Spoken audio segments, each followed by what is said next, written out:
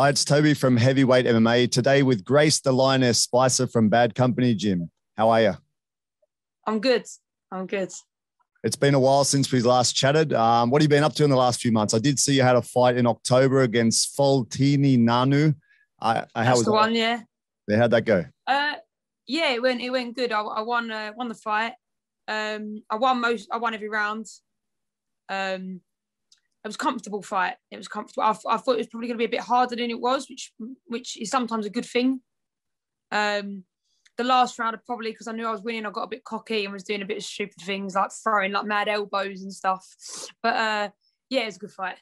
Yeah, I did watch it. It's on YouTube, so I had a look at it. And yeah, it's a good fight. And I guess that's the time you can try those things that you might not always be able to try, yeah? Yeah, I mean, Andy weren't too pleased with me, but I was having a good time.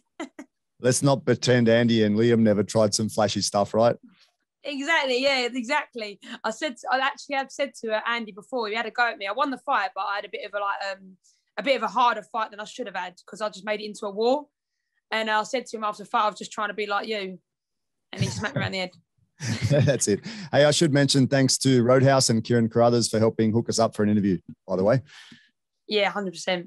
Cool. So COVID's been an issue, but now you're back in the thick of things, right? Not being able to fight as much as you'd like, I imagine, over the last year or so. But now you're fighting again on the 2nd of April against Charlotte Gray on Muay Thai Grand Prix for another belt. Yeah, so that I'm not fighting her anymore. Oh, you're not? They haven't released a new poster yet. My opponent's changed about 4 times. Yep. But I've got one now. I'm fighting a Spanish girl. Her name's Francesca. I'm not sure how you say the second name, if I'm honest. I don't want to say it wrong, but yep. She's good. She's good. Yeah. She's decent. She's gonna come at me. I know that. So yeah, it's gonna be a good fight. It's probably a harder fight for me, to be fair, but I haven't got a problem with that.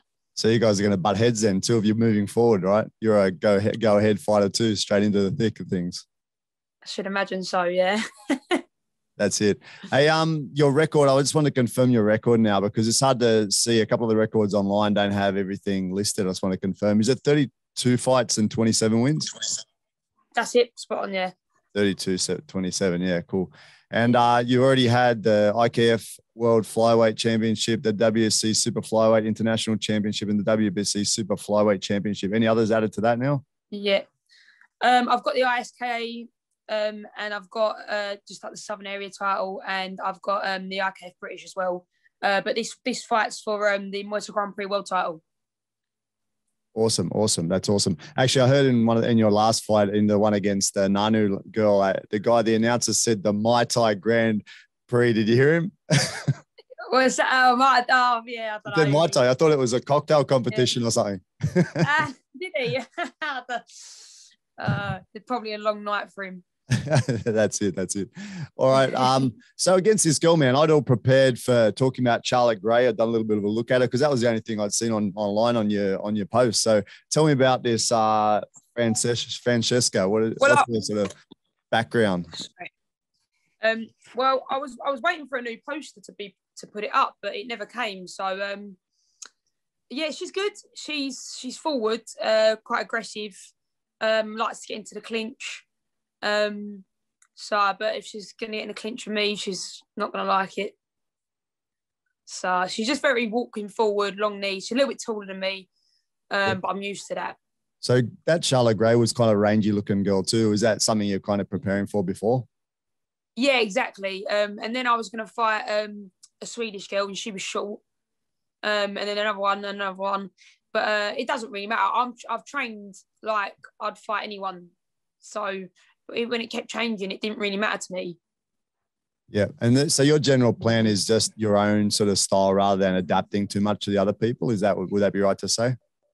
Yeah. I mean, when you fight, if you know something about someone, you might, you might be working on something like a little bit more certain than something else. But yeah, I pretty much just concentrate on myself. I don't really watch them too much. I let Andy and Liam do that, and I just sort of concentrate on training. And what would be her sort of key weapons other than just pressing forward? I think she likes the knees. Yeah, knees and clinch. I think that's her main thing. But yeah, like I say, I'm happy to do that if that's what she wants to do. Perfect. Okay, so this Muay Thai Grand Prix event, it's London-based event, and you're from London, so it must be good for you, right? Yeah, I love fighting now. I've fought there a few times now. It sort of feels like my home show now. I'm signed to Muay Thai Grand Prix. So they always look after you a little bit better and stuff like that. But yeah, I love fighting in London, obviously. I've got a bigger crowd and just feel like, I only got to get in the car and go 30 minutes. So I haven't got to travel far. So yeah, so it's good for me. So the crowd would be pretty biased then for you, or is she also from London? No, she's from Spain, but I know she spent quite a lot of time in the UK. Yep. And she fought for a gym here for a while, so she'll probably have quite a few fans as well. But yeah, hopefully it'll be a bit louder for me. As you get closer to the event, like it's only is it 3 days away now? Yeah. What's the feeling inside? Do you start to get the jitters at all? You feel good, more excited? What's the feeling for you? I just get excited. I'm excited now. I feel like, like when you was a kid and Christmas is only 2 days away. Yeah, that's how I feel. That's awesome. That's awesome. Yeah, I don't get nervous until probably like an hour beforehand. I think if you're getting nervous this far out, you probably should find something else to do. Do you know what I mean? It's a bit. I got 2 kilos to cut, which is nothing. I feel wicked. I get my confidence out of training hard. So why should I feel nervous? If you know what I mean.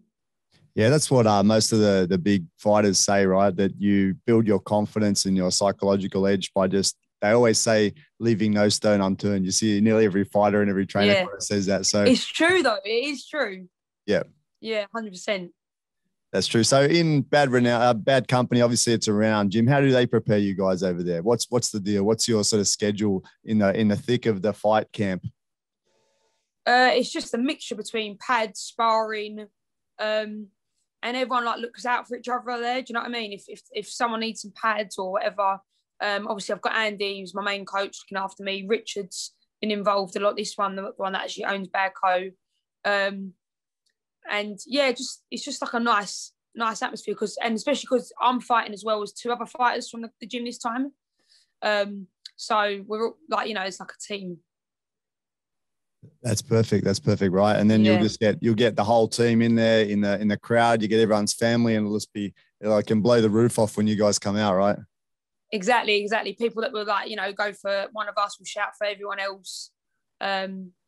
So yeah, no, it's nice to have people from like your team fight on the same show as well. For sure, as long as they're not too many back to back, it might be a bit harder for the preparation, the trainers, and that, right? Yeah, true. Hopefully they've sorted that out on the order. Yeah, although I know from what Andy was saying here and there, he sounds pretty busy with people fighting everywhere, so he's probably used to that, right? Yeah, Andy's always busy doing something. He's obviously just had his own show. Obviously, he does train. He trains a lot of fighters, but yeah. So I'm sure he'll be there on the day. That's it. So obviously working hard recently. In that downtime through the COVID, did you have much chance to kind of delve into new techniques and stuff? Because obviously the fights aren't coming as thickly. Did you have a chance to learn more skills and that you wouldn't have had if COVID didn't come around? Yeah, definitely had time just to work on things, because sometimes in fight camps you don't get as much time just to literally just learn. And I was quite lucky that Andy was on FaceTime with me quite a lot, and we was doing exercises, but then we was working on different things as well. And then my other half, he holds pads for me as well, and we were just working on things because there's no pressure for anything. And like we say, we had no idea when we was going to fight, did we? So there was no point in just, there's no point. You can't be in a fight camp all the time not knowing when you're going to fight. So definitely had more time to work on my left kick and just little things. Yeah, 100%. Perfect. And you said your condition, your body's feeling great. What about injuries, anything like that? All feeling pretty good? Fingers crossed. I don't want to say it because I might fall down the stairs in a minute or something. I'm all good. Nothing's wrong with me this fight. So for you, my last fight, yep. My shoulder was in a bad way. I couldn't even throw a hook. Obviously, I didn't say that, and you probably wouldn't have known in my fight, but it was killing me. So for a month afterwards, I couldn't throw a punch. But yeah, got nothing wrong with me this time. That's it. And right now, 3 days out, you'd be just doing some light work today and nothing for a couple of days. Is that right? Yeah, I did a little run this morning. I'll hit pads light tonight, and then that'll probably be my last session, really. Cut the 2 kilos on the Friday morning. And yeah, good to go. On those last couple of days, what does it feel like leading up? Do you feel like you've got to get out for a walk? You got to do something because you're used to going full ball every day, and then to suddenly stop, it feels a bit strange, right? Yeah, it does a little bit. I've always got things that I just can do. Do you know what I mean? I'll just end up doing random things, watch a bit of football, listen to a bit of country music, take the dog for a walk, just do like little things to just fill your day up. Otherwise, you start going a bit mad. That's it. And what about the other sort of little 1% things that people have been doing lately, like strength and conditioning, recovery, etc.? Anything new in that realm for you? So I've had the same strength and conditioning coach now since like my 4th or 5th fight. He was at the gym and he was like, seeing me train and stuff. And I was really lucky that he said, like, I'm going to help you, blah, blah. And like, he trains me every week, like sponsors me. So I've been with him now for years and years. And then I went to some sessions with Stephen Campbell up in Leeds. He's the one that like all the Bad Company guys train with. So I've been doing quite a lot of it, but I feel good. I've got a place in London as well that it's like an injury place. It's more of an injury prevention sort of session, but that really helps as well. Yeah, that's what people say is a very good idea to do, right? To work it. No one really does that actually. A lot of people treat the injury after, right? So it's exactly. Kind of a new age thinking to get into things and preventing before it actually occurs. Exactly, yeah. I know a guy over in Australia that does that work with people, like, catching people before they get the chance to be injured, strengthening little weaknesses and that. So that's a good idea, man.